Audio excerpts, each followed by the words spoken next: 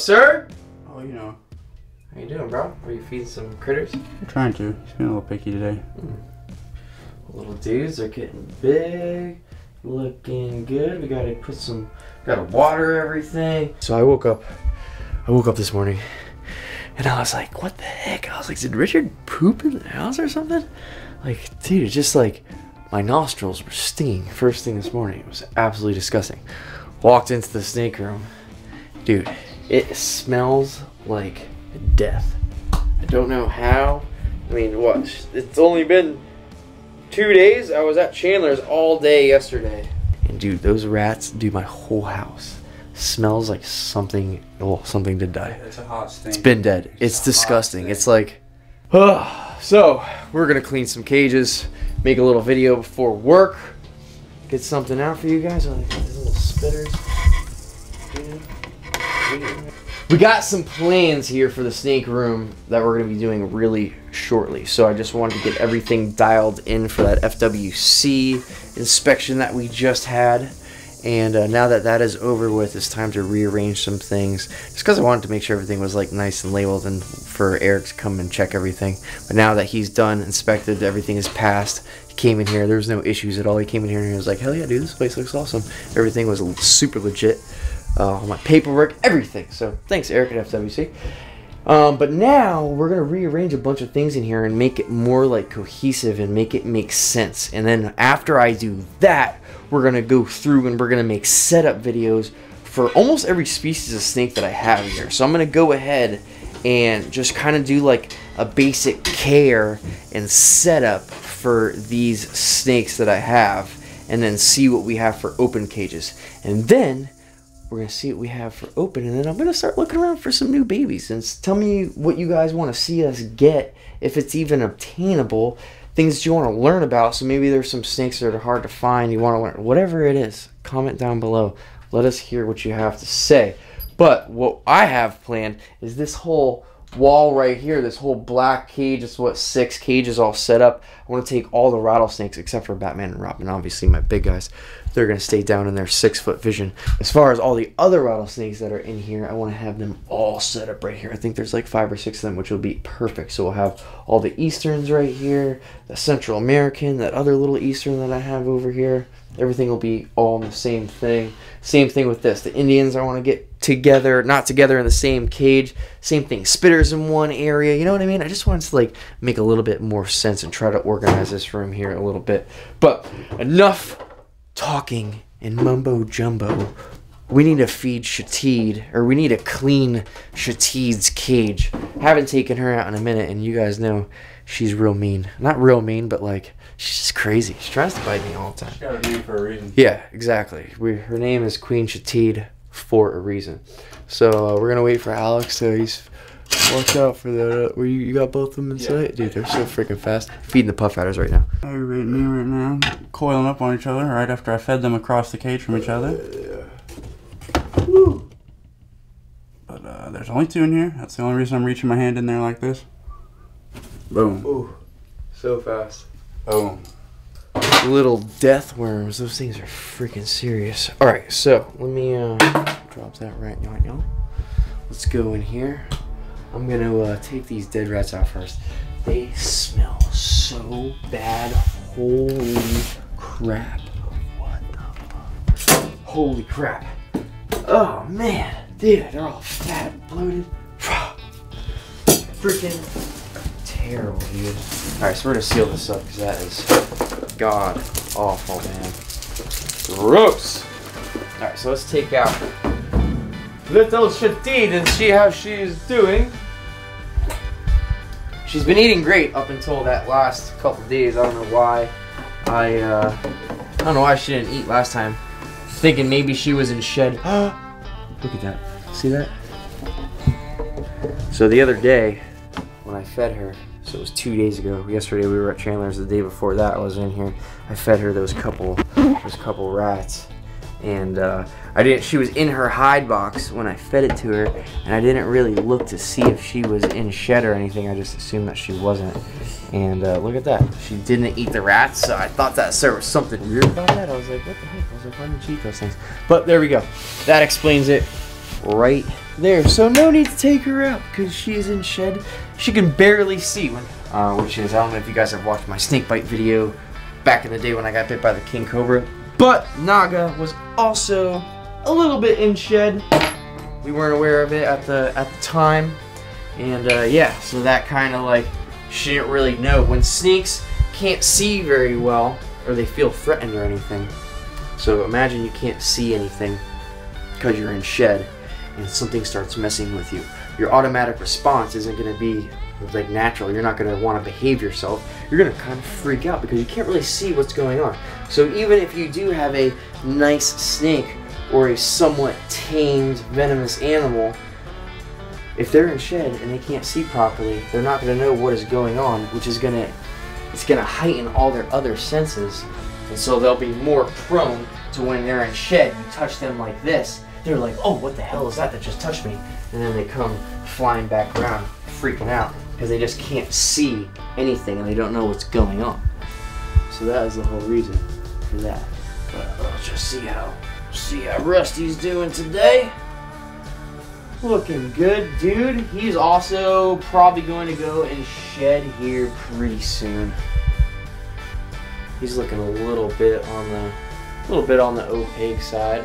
Not too cloudy, but definitely not as bright as he normally is. Oh, hello, sir. Oh, you're such a good snake. He's got some poop on his head or something. Oh no, yeah, you can see actually the top of his head. You can even see some scales. Look, come here. Sir, look, you can see he's got kind of some loose scales on the top of his head right there. So he's definitely about to go into shed soon. He'll probably be in that opaque phase in a few days. It's weird how like a lot of the snakes here shed at the same time, and it's mainly because a lot of them are on somewhat of the same feeding schedule according to size. So like my bigger snakes, they eat like maybe once every 2 weeks, once every 10 days, once every 2 weeks. And then all my smaller stuff, excuse me, sir, can you put your head in the cage? And then all my smaller snakes, try to feed them like once a week, maybe less, depending. Especially Shatid. Shatid, I've been giving her 2 rats. Yeah, 2 rats probably like once every like 8 days or something like that. So hopefully she will be growing fast. I gotta talk to my buddy Kevin and see if he has any babies, and also my buddy Tim that I get all my rats from. He said he's got a bunch of baby Burmese pythons for me also, so hopefully he has a lot of them, and then we can start slowly weaning her, not completely off of rats, because I'll still like to feed her a rat every now and then. If I can keep her on both, that'd be great. But like my main goal with her is to switch her back to snakes. Since we are in Florida, we have pythons. We're never running out of pythons. Let me tell you what, like we could be hunting pythons for the rest of Florida's history, and they're probably still going to be here because they're everywhere. Their clutches are huge. They're prime apex predators. So they're here to stay. So lucky for me, live in South Florida, we can go just catch Burmese pythons all the time. So I'll have food for them for their whole lives. So there's no reason to feed them a rat that is lacking some of the key nutrients that king cobras need to survive in the wild. I'm in South Florida, we're feeding them snakes. Alright, so let's see what else we got going on here. We're going to spray these cages down, but before I do that, we're going to spray these cages down. But before I do that, I just want to go in here, because normally this Mangshan is hiding in that back corner, so you can't really ever see this is the boy. So let me go ahead and get a little safer here, because these things are freaking nuts, dude. I feel like every time we take these guys out and film with them, they're just so freaking springy, dude. And this one is really cool too, because you can see on the top of his head that pattern. It's almost like a little skull, or like a mask face or something like that. You see that? It's like 2 eyes, a nose. It's a little sinister-y looking. But dude, these guys are just so insanely cool. Beautiful, beautiful animal though. So cool. Alright, so let's get you back in your cage. Thank you. Safely close it. Alright. Dope. we're not going to make a video cleaning a million cages because who wants to see that? Not me. So what we're going to do is clean the worst cage here. The cages are pretty clean for the most part, but this cage in particular, see how freaking, you see all that? Did you see how fast that was? He was in the back of the cage. Came flying out forwards. That's what these zebra spitters do.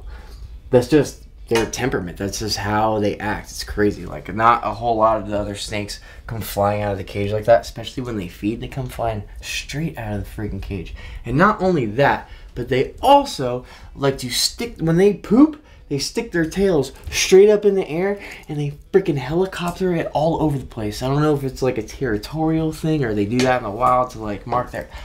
It's got to be something to do with that, because it is just absolutely disgusting, and they have to do it for a reason because they both do it. I literally watch them put their tail straight up in the air and they helicopter it around like a sprinkler.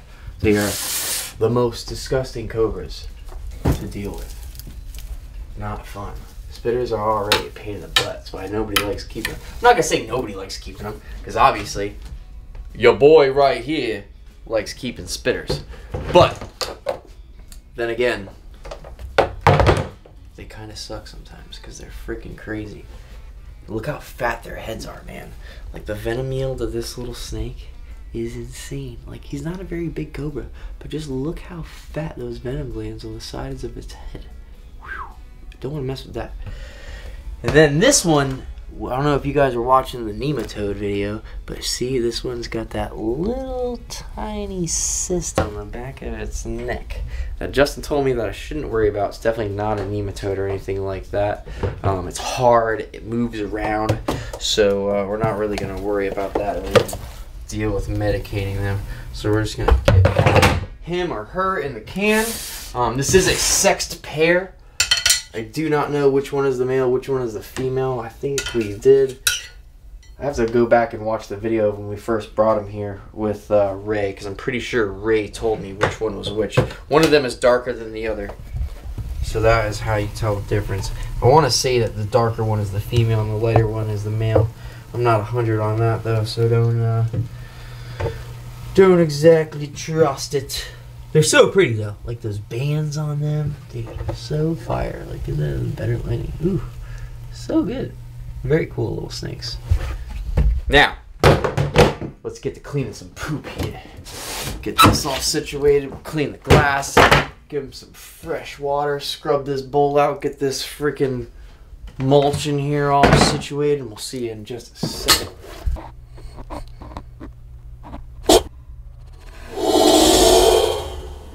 Holy crap, dude! Yes, sir. That's why I love that snake. Whoa. Yeah. That You don't want to step on that walking through the African bush. Gnar. Holy crap. Talk about fast. Yeah. Dude. That was... I want to be on the business end of that. No, sir. Alright, let's put these spitters back. And then I gotta get to work. I gotta do a bunch of things today. I gotta finish working on this merch for you guys, because that's gonna be sick. Hopefully, I ordered some samples, even though I changed a couple things yesterday. So we're gonna have the OG original ones that aren't changed. You guys online are getting the other ones, which are even cooler. But still, I really can't wait to announce them, because they're personally my favorite ones. They're freaking sick. And I feel like they're going to be a big hit with you guys. And we have another... Oh, that's another thing I have to do today. I have to sign a release form or something. Because we also have some other things in the work that I can't really talk about right now. That has to do with the merch we're dropping. And it's going to be real freaking cool. So we're just going to put these little zebras in there like that. They went in so nicely, right? It's like, oh, you guys are so sweet now. But that is it. The room doesn't smell bad anymore. My house, I'm going to light some candles. Get rid of this death smell. It was terrible, dude. Woke up in the house. I don't know whoever keeps... I'm sure a lot of you keep animals in here. When you do feed your animals, you got to make sure they eat right away. Because if you let things go for a couple days like I did, I was at Chandler's all day yesterday and get it come in here. It didn't smell in here last night. Woke up this morning and it was like something was dead in my room. I wanted to throw up. So, make sure... you check your cages after, especially if you're feeding dead stuff, because it'll get real stinky. That is it, guys. Cleaned all the cages. Everything's pretty spot on. Everybody's got waters, sprayed everything. That is it. I gotta go to work. Make sure TylerNolanTattoos.com. Get all your merch. Well, anyways, we got a bunch of cool stuff in the works. Sure do. It's gonna be an exciting 2022. Appreciate it. We're gonna be revamping a lot of stuff here. So yeah. It's gonna be real cool. Hey, Rusty, stop trying to break out of the cage. Alright, I'm off to work, guys. Thanks for watching. Till next time. I swear they never really understand me. I need a comment like I need a Grammy. She lays the flow with her designer panties. Yeah, we eating plenty. Check the pantry from the sound waves to the rebel lines. From the tattered bridges to expensive dishes. Now we eating ends with these new beginnings. Yet the sign a major for the bankroll. But thank the Lord that it dies at penitentiary. Night sky, but my inside is empty. Mighty flashy with a bird's eye. Scribble gems to get my pockets lined till I get arthritis. Switch my heart is icy. Walking past the bouncer like I knew somebody. Crew like hella cloudy. At a poison ivy. Went from like a stronger with a co-sign me. I don't even like me. No, I'm staring in the mirror. Indifferent. Who is this nigga? He claimed me the realest, the shy, but timid, the riddle.